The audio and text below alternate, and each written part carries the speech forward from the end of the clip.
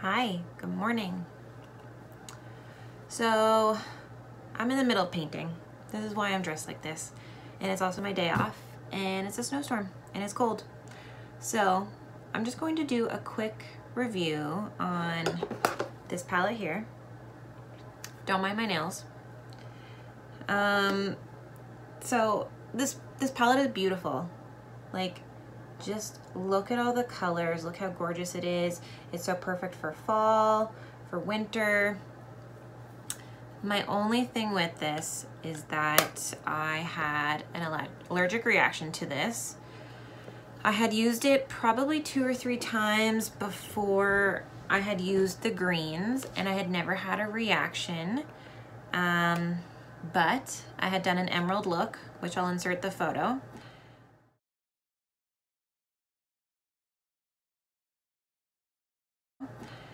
And I had the worst reaction ever.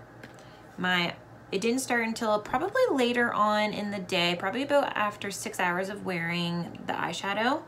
I did wear an eyeliner and mascara that I wear all the time, and I've never had any problems with them. And then later on in the day, I had the worst burning and itching you can ever imagine. And it was to the point where I was getting irritable because my eyes hurt so bad. And it was mostly just on the inner half of my eyes where it hurt the most. So after taking this all off, I felt fine. The next morning, I did have my friend Josie come over, and she's an esthetician, and I had her look at my eyes because I just couldn't believe how much pain I was still having. My eyelids were swollen. There was no redness, just swollen, and you could tell by touching definitely around my eye and on my eyebrow area that it was still quite swollen at the time. So I then decided, okay, I'm gonna take a few days off and not wear any type of makeup, any type of eye product, especially just to let it go down. So after doing some reading on the back, it does say in the caution, for adult use only, for external use only, discontinue if rash, redness, or itching occur.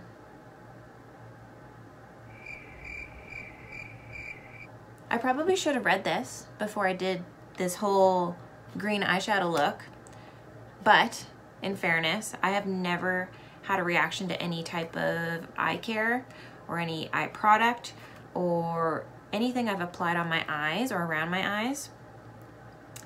So, originally I thought I was allergic to talc. Turns out I'm not. Talc is also in baby powder, and it's also used in lots of other beauty products.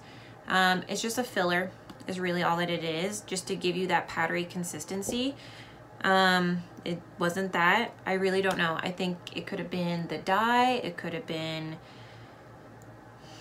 all these other things that are listed on the back. But other than that, I love Makeup Revolution. I've never had any problem with any of their products. This is the first time I've ever had to deal with something like this, and it makes me sad. So I will be rehoming this. I will be giving this to someone who can put it to good use. But I'm just so sad. I am so sad that I never got to use the purple or the yellow or any of these shimmery colors. Like I said, look how gorgeous this is. So if I have any other beauty lovers that live in Canada land, where it is now snowing,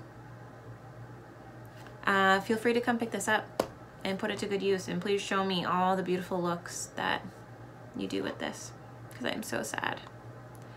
But in other things, I have lots of other palettes to try out and bring some videos your way. Thanks for watching.